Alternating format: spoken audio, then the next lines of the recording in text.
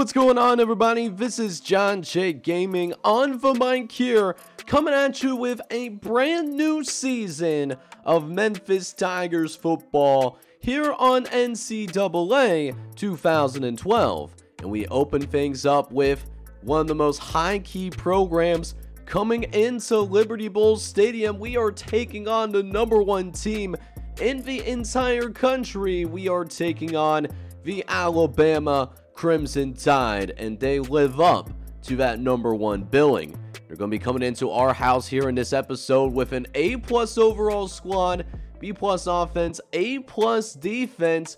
Whereas for our team, we are much improved from when we started this series. We're C+ across the board, and it's going to cause us to really bring our A game if we're going to have any chance of taking down the #1 team, even in our home stadium. But with that being said, guys, since we are at the start of the new season, we do gotta show some of the new custom guys that are joining the team. And we will start over at the quarterback position. We got Tyler at number 7. He is a pocket passer from Virginia, and he will be redshirted this season. At running back, we have Dexter Sanders, who's going to be wearing number 26. He's from Snellville, Georgia. On the offensive line, we have Montavious Jones from Mississippi, who should be a good contributor for us right away. And then at corner, we'll have Byron Mickey, who we should see every once in a while, could make some good plays for us in his true freshman season. But with that being said, guys, let's not play around anymore. I hope you guys are excited about this video. Playing against the #1 team in the nation. Let's go onto the field to see if we can pull off the biggest upset in school history. Let's go, baby. Alright, boys, so our defense is going to come out on the field against the #1 team in the land. And they'll start by dropping back the pass. And they got a clean pocket to work with, but thankfully, one of our safeties comes in and deflects that pass away. That is Ed Davis, who got 2 hands on the ball, but could not corral that pass in. Hopefully, our defense can hold strong as we'll get them to a 3rd and short early. Going to be a critical 3rd down. I would not be shocked if they try to run the ball right down our throats. As we'll go ahead and bring an extra guy in the box, as they do end up running the ball. And our defense holds. They actually hold it down. So we will force 4th down. And Alabama, they are going to be aggressive early on in this game.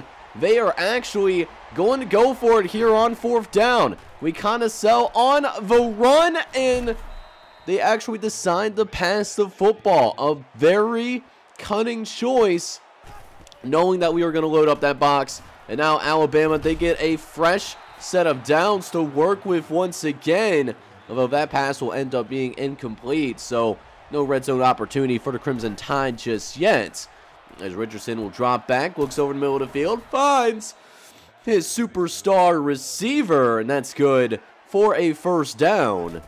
So 1st and 10 coming up as they'll look over to the right-hand side. That's going to be completed, and that is going to be a touchdown for the Crimson Tide. So while we ended up going 3 and out our first drive of the game, we end up giving a touchdown the other way.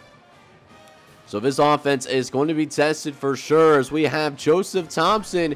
He ends up winning the starting job out of camp. It was a tough decision, and you can see why he wins that starting job. He's got a cannon of an arm and uses that cannon in order to find Jody Gentry down the field for a huge 1st down. But now we've got to capitalize and finish off this drive. And we'll start by running the ball to Fletcher as Mark Fletcher. Actually, also, we had a running back battle in spring ball, and we did let him win that one as well. And 2nd and short now, looking over the middle of the field, trying to get it out to David Davenport. But that is going to be incomplete, though. So now, 3rd and short coming up as a look to try to run downfield to pick up this 1st down. But I don't like how this option play is structured, so we do end up making a change at the line of scrimmage.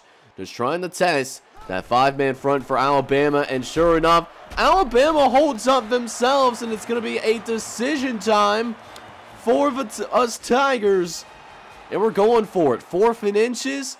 We got to go for this first down. If we don't pick up an inch here, well, we don't deserve to win this game. And sure enough, the parting of the Red Sea opens up, and it's going to be a first down for the Tigers. So now red zone opportunity coming in and ensuing for us here. And Thompson again is going to run the ball right up the middle of the field, as that will go for a gain of 7. So now 2nd and short coming up as Thompson looks around, tries to throw it to Andre Fletcher yet again. Did not get off of that first read, unfortunately, as Joseph Thompson, he was locked in on that, had the tight end open, and just did not see him. So now 3rd and 3 coming up, so we're going to try to go a little bit of trickeration. Going out of the Wildcat, Jody Gentry trying to pick up that first down, but cannot get there. He's going to be a yard shy. Will we go for it again on 4th down? Yes, we will. 4th and 1. We're going to try to throw for the first down. Thompson drops back. He's going to run for it, and Thompson gets walloped by a couple of the Bama linebackers, but holds on to the ball, though. And it's going to be a 1st and goal for the Memphis Tigers. Trying to throw into the end zone to even it up, and it's going to be incomplete. Deflected away at the last moment. So we'll try to run it in this time on a 2nd and goal, and Andre Fletcher able to find some space to work, and that's a touchdown for your Memphis Tigers. And all of a sudden, we got a tied ball game here in this first quarter of action. But we force Alabama to go 3 and out on their next possession, so we actually have an opportunity to come out here and take the lead. As late in the first quarter, Thompson will drop back the pass, gets it out to Jacoby Johnson, the sophomore 4-star at the tight end position. He'll pick up a few yards on that. As we go back to an early moneymaker, this whole spacings concept, which opens up a lot of space for us to go ahead and run for that first down. Thompson really taking advantage of the fact that they are playing man-to-man coverage across the board. We're able to turn that into positive yardage. As we get it back to the ground game on another 1st and 10. Andre Fletcher looking for some space to work and does pick up another 5 yards, but gets a little bit shaken up. So now Chase Mitchell has to come into the game now. This is our backup running back, and this is why he lost a job in spring ball. The ball protection, the ball control, not completely there, Chase Mitchell. And it shows there as the linebacker came in there and absolutely blew that play up. So we end the first quarter on that note. But right now we are playing tough against the #1 team in the nation. We are all knotted up at 7 apiece after 1 quarter of football action to start Season 6. So now we jump into that 2nd quarter of action. And while we actually did force a 3 and out, so Alabama does not get any points on the board, we are pinned pretty deep, so trying to just get out of the shadow of our own goal line. Sure enough, Andre Fletcher might have that and then some. He's down the sideline. 40, 30, 25. Makes another man miss. He's going to finally be chopped down from behind at the 10-yard line. Massive play for Andre Fletcher as everyone's eyes was on Joseph Thompson. As they were trying to run that speed option, worked to perfection there. So let's see if we can put points on the board here. And a 2nd and goal now. Chase Mitchell will run the football. He'll get up a few yards up the line of scrimmage, but then he gets hurt too. So then our 3rd string running back has to come into the game, Roy B. Smidlap. Our 3rd string tailback. First carry of the season for him, and he just has nowhere to go with the football, unfortunately. So that does mean that we'll have to bring our field goal team out. Tommy Watt will get his first field goal of the season, and that kick is going to be up, and it's going to be good as well. 7 plays, 94 yards, still an absolutely incredible drive. You can't be mad at it. And more importantly, it does give us the lead as well. As we jump into that 2nd quarter of action, got him on a 3rd and long, but went to take on the flat route. Fortunately, let that little soft spot in the zone open up even wider. So ends up being a long game for the Alabama Crimson Tide. who are nearly at midfield already. Next play, they'll go back to the ground game as there's a ball on the ground and Copeland's going to recover. I'm not sure if that's a legitimate fumble or not, but what I do love is that this defense, well, they are playing until that final whistle blows. But they do end up overturning this call, though, so it's going to be a 3rd and short for the Alabama Crimson Tide. And I imagine they're going to go to the ground again. They do! And look at this defense. It is standing up and making some plays. That was TJ Cannon that made that final tackle. But once again, the Alabama Crimson Tide, they will come out for this 4th and short. Let's see what they decide to do. They're going to pass the ball. They're going to look to go downfield. One-on-one coverage, but our defense holds. Great job on the outside. That's William Coolbeans that's able to make the deflection. And that being said, here comes the Memphis Tigers. 3:30 left in the first half. They have a chance to finish really strong here as they are going to try and dump this off to Andre Fletcher on the halfback screen. That does not work out for us, though. So it ends up being 2nd and 10 instead. This time, we'll go with a jet sweep for IT Thomas, and that does work a little bit better. We'll pick up a gain of 6 off of that. 3rd and short coming up, though. I want to get at least 1 first down. We'll go with a 5 vertical set as we got 5 wide receivers on the field. Thompson's going to be in the shotgun formation. He's got some time to work. Fires over the middle of the field. Finds Trayvon Randolph for the first down. You love to see it. Let's go, baby. And it gives us a brand new set of downs to work with temporarily, but facing 3rd and 9, we'll see if we can make more magic happen. Thompson again lining up, but he's going to try to run upfield himself, but this time they did have a spy, so we couldn't get away with that easily. We do get to Jody Gentry for a couple of yards, but it's going to be a long field goal attempt here for Tommy Wyatt as they're trying to run down some of this clock before we go into the halftime locker room. And we will end up extending this lead a little bit more. Now we can't lose off, or at least we can't tie off of a field goal. It ends up being a 52-yard attempt at Tommy Wyatt. He's going to lace right through as that does end up taking us through the first half of action. And we might have the biggest upset in school history on our hands right now. 13-7 is your score in the halftime locker room. We're 1 half away from finishing it off. So now let's go ahead and jump into the second half of action as Alabama does end up taking the field. We did get the ball start this game, but our first possession was a free and out, so that's why you didn't see our initial first possession of the game. So now Alabama gets to start with the football, a chance for them to come out, see what kind of adjustments that they make on the offensive side of the ball. We'll see if they go to that passing game a little bit more. Found some success with it in the first half, but just didn't really use it enough necessarily. We'll see if they get more pass happy here in the second half as they do call yet another passing play. Got a slant pattern over right inside, and I think that's their game plan. They want to exploit our corners. While our corners and defensive backs in general, a little bit better than last year, you know, this Alabama receiving core, it's just built different. You know, they're constantly sending guys to the NFL. You know, they're not messing around, but Cool Beans, he's going to get an interception down the sideline. He's going to be tackled by the quarterback. But we get to midfield. Let's go, baby. Alabama was driving, and Cool Beans finishing it off. Tops it off like a dessert at a 5-course meal. And now we take over with a chance to extend this lead. 1st and 10. D'Angelo Bryden goes into the motion and hands the ball off to Andre Fletcher and just runs into a brick wall. Goes for a 5-yard gain.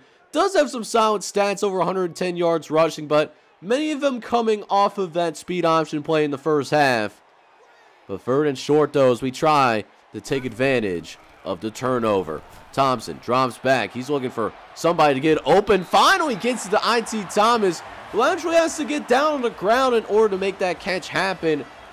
And I'm actually not 100% sure if that was actually a completion or not. So to play it safe, we're just going to go into our no huddle. I want to try to make sure that this play actually counts. Don't want to give them a chance to try and review this. Thompson looking over the middle of the field. Fires. Gonna try to get it off. I think that was IT Thomas again, but that's also incomplete. He just straight up dropped a pass. You hate to see it. So now it's going to be a 3rd and long once again, and with not a lot of guys in the box, we're going to try to pull a fast one. Call this halfback draw, but Alabama was, well, they were more than ready for it, and we will have to punt this ball away, as that does end the 3rd quarter of action. Not a lot happening in that quarter in particular. Still the same score that we got going on, but we are still going to be up by a grand total of 6 points. 4th quarter coming your way as we try to pull the upset against the #1 team in the nation. So now we go into that 4th and very pitiful quarter. Let's see if we can make some things happen here in this 4th quarter as Moore. He's out in the backfield. He's going to try to run for the 1st down. He's got that and then some. Breaks the tackle. Last line of defense actually has to come in and make a play. I believe that's Dan Daniel that did that. So another 1st and 10 before they run the ball once again. Moore breaks the tackle. He's up for the races, and it looks like he's going to be gone like a girl in a country song. Touchdown, Alabama. And the Crimson Tide here in the 1st quarter, well, they're going to take their 1st lead since early on in this ball game. So down by 1 singular point. Does our offense have enough to win this game? The defense has done its job as we throw over the middle to IT Thomas. They will provide us with that 1st down. Let's see if we can get a few of those strung together, because really all we need is a field goal. That's all we need. As we got 3rd and 4 coming up. Thompson looking around. It's going to wait. Tries to throw downfield the last moment, but he gets hit as he threw the ball. So it did not reach its intended target, though. And we will go for it here in the 4th quarter. 4 yards that we need to get this drive alive. As Thompson again drops back. He wants to try to run for the 1st down, but he's going to be chopped down before the 1st down marker. And while we force a critical 3 and out, there's less time on that clock. Less than 4 minutes left to play. So this could possibly be our final drive that we have in this ball game. So we really got to make this drive count. We'll see if our team is capable of driving the ball down the field. They're able to get some explosive plays. But we haven't been able to have that methodical and steady state drive. We have not had that all game today. And this is kind of what I expected, to be honest with you. Alabama, you know, they have an A+ rated defense. I knew we were going to struggle to move the ball today. This is going to be the best way for us to try to win this game. Try to go and make it dirty. Try to make it a slow-paced game. Low scoring. And, you know, that's what we've done for some time now. But can our offense get points when it matters the most? They got to get this 3rd and 10. Thompson's in the shotgun. Got 4 wide receivers out. On the field, we'll send Jody Gentry on a go pattern because it looks like cover 1. He's going to be covered, but IT Thomas is open, though, in the middle of the field. And that's big because that will provide us with a 1st down. The elephant mascot, he's not happy at all. Couple of plays later, trying to direct the offense once more. Thompson got a blitz sent his way, but we find IT Thomas again. That's another critical catch here in this 4th quarter that leads right into a 1st down. So getting to the fringes of Tommy Wyatt's field goal range. We know he's an elite kicker for us, but do want to drive it just a little bit closer. And of course, it wouldn't be a bad idea either if we can come out here and get some time off the clock. Ideally, I want whatever we do to be the last thing that we end up doing. 3rd and 1. We're going to run the ball with Andre Fletcher. It's not going to be a 1st down. Big decision here. And you know what? At this point in the game, I trust our kicker. We're going to take the points. This would give us a 1 point. It gives a 2-point advantage versus the #1 team in the nation. The kick is up, and it's good. It's going to be good. We have the lead against the #1 team in the nation, and now it's the defense's time to shine. Alabama, they just need a field goal to win this game. 1st and 10. Dropping back, looks over the middle of the field, finds his receiver in triple coverage. How do you do this? I have no idea. But now Alabama just needs a couple of first downs before they comfortably get into field goal range themselves. 1st and 10. Dropping back. They're trying to set up the screen, but the screen is no good. Matt Scales, the preseason All-American, he was able to snuff it out. So now that leads to a 2nd and 10 coming up. Going to send the blitz, try to send some pressure as they look down the middle of the field. And that's a really good throw. Thankfully, we got it deflected away at the final moment.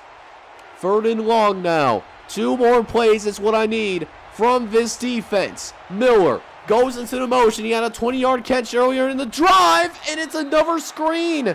Snuffed out and deflected away, and thank goodness that it was, because that could have been big yardage if that went through.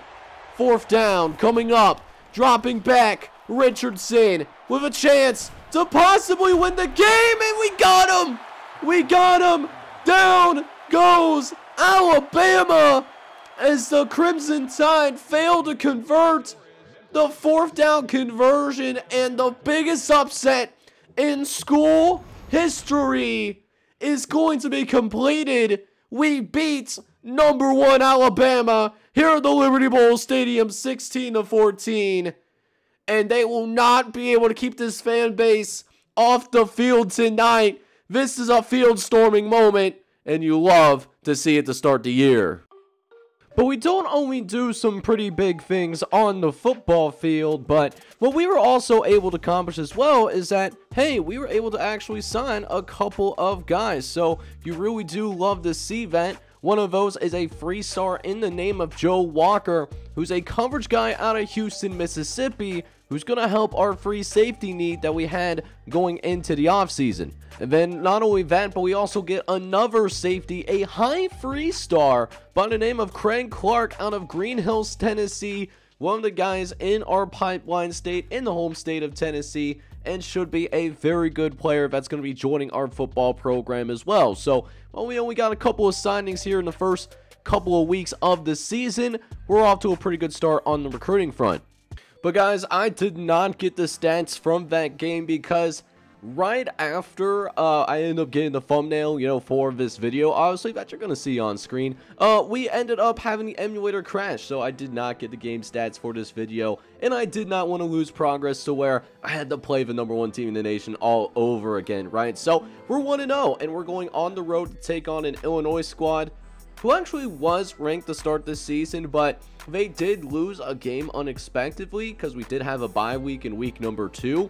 So, still a pretty good team in Illinois. We got to go on the road for the very first time this season, and we're going to come out here and listen. We beat Alabama, so that just proves that we can beat just about everybody, but that doesn't mean we can't take any team for granted. But I am feeling good, so if you guys are feeling good as well, I need you guys to go ahead and do me a huge favor.